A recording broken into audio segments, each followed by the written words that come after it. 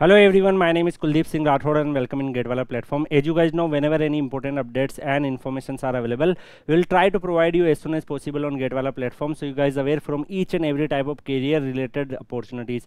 If we talk about today's opportunities, then it's released by UP State Bridge Corporation Limited, and they released the requirement for assistant engineer in the branch of civil and mechanical, and this requirement is based on GATE 25 scorecard. So definitely those students who want to apply, they can apply. The online application form is filling start from 7/7/2025, and in the website also the notification will be available on 7/7/2025. The end date of submission of online application is 7/8/2025, and the if you talk about the name of post, then assistant engineer civil, assistant engineer mechanical vacancies are there. Level 10 salary, it means 56,100 to 1,77,500 is the salary, and the number of vacancies available for assistant engineer civil is 50, and assistant engineer mechanical is 7. And if you talk about the professional essential qualification, then for post number, serial number, candidate must hold a graduate degree in a civil engineering, and for post serial number to graduate degree in a mechanical engineering. GATE 25 scorecard basis recruitment is there. You need to fill the application form,